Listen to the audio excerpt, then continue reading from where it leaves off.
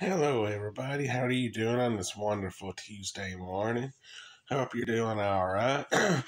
I'm doing pretty good myself. I get ready to go for the day. I want to tell y'all a story about when the debacho or derecho, whatever they want to call it, a high wind event came through one night. When the night first started, there wasn't a whole lot going on.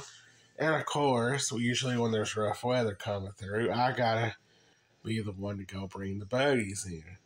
Well, right about the time I get done, the winds went from calm, cool, and collective to blowing about 80, 92, and some up to 100 miles an hour.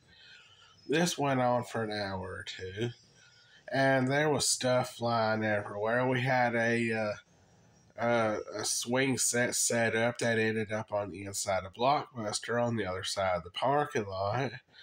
Had a jungle gym that was set up that ended up in the middle of the highway, and somehow a buggy ended up on top of the store. Still have no idea to this day how it got up there or if the wind even done it.